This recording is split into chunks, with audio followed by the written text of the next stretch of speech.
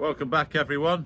Here's dive site number 5 in the Maldives Dive Site series, and my first dive in Laamu Atoll at a site called Hithado Corner, or some people call it Hithado Manta Point.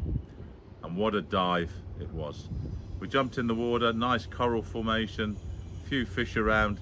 I'm just starting to think, oh yeah, this isn't so great. It's going to be another possibly boring dive, and was I wrong?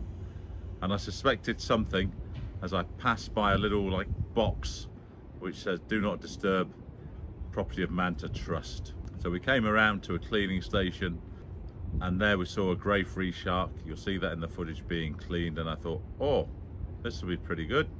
So he came in, got cleaned.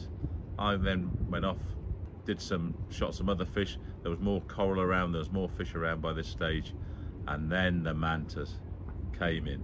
And what a dive it was. And it just goes to show, sometimes in the Maldives you can be on a dive thinking, yeah, this is okay, water's warm, but yeah, it's not fantastic, and then something just happens and you have a fantastic dive.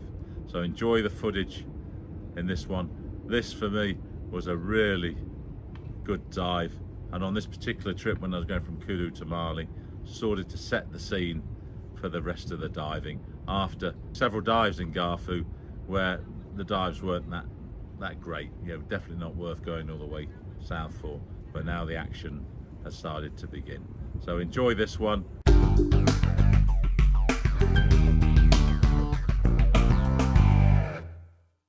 So the first dive is called Hithado Corner.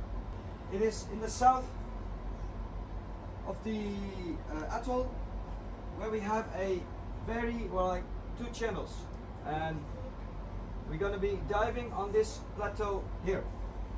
You can see it's quite a wide stretch, and we're going to do the most eastern part.